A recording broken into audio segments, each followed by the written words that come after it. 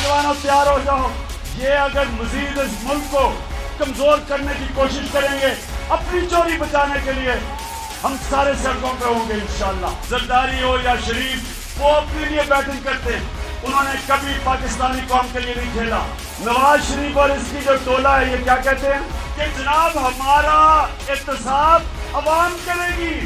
जज मुल्क में लोगों का एहतसाब करते हैं। अल्लाह ने इक़्तिदार दिया तो वजीर सिर्फ वो बनेंगे जो कि अपनी कौम का सोचेंगे, और वो ये सोचेंगे कि इस मुल्क को एक अजीम कौम बनाना है। ईरान ने गैस पाइपलाइन बनाई, अगर ईरान से हमें गैस मिल जाती, वो ज्यादा सस्ती थी। ये LNG जो हमने उससे ज्यादा महंगी कतर से खरीदी।